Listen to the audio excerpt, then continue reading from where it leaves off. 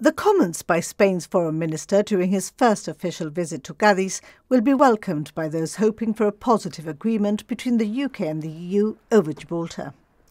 The Gibraltar government has published a no-deal information booklet that describes how life on the rock would change if Gibraltar, the UK, Spain and the rest of the EU cannot agree on the wording of a legal document that negotiators have warned include very complex issues.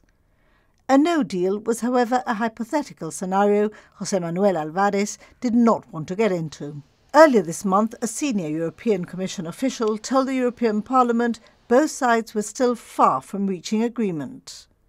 But speaking in Jerez with PSOE representatives from Cádiz, led by the San Roque mayor Juan Carlos Ruiz Boix, Mr Albares painted a more positive picture, saying there are no stumbling blocks in the talks.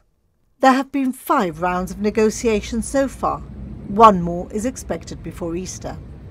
Over the weekend, the Spanish foreign minister said there would be as many rounds as were necessary to arrive at a beneficial agreement.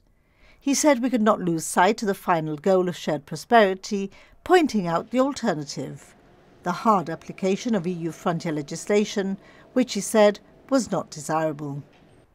Spain's foreign minister said there would be no shortage of generosity in dealing with any practical or everyday issue, adding the other sides, Gibraltar and the UK, share that goodwill and are all rowing in the same direction.